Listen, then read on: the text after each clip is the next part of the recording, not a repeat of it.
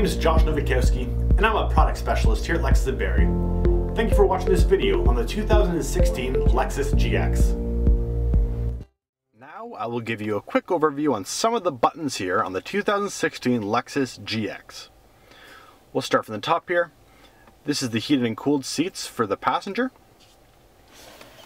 Here's a nice little cargo spot to put your wallet or phone. This is your auxiliary cord as well as USB slots. And you also have your 12 volt 120 watt adapter here. You simply press in to close. This is the heated and cooled seats for the driver. Moving our way down. This is your gear knob. This is a very cool button here. This will raise and lower your vehicle using the air suspension.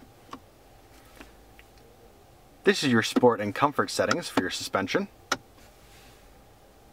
This is your hill climb assist. Simply turn it on and off and adjust the speed using these dials.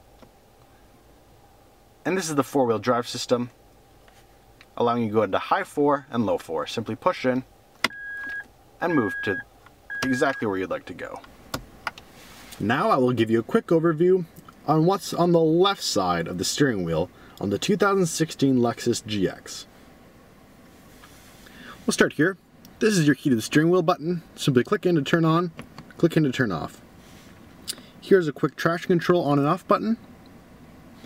And this button will clean your headlights. Going up here, you can trip your odometer by simply clicking in. This will turn up and down the brightness of your dashboard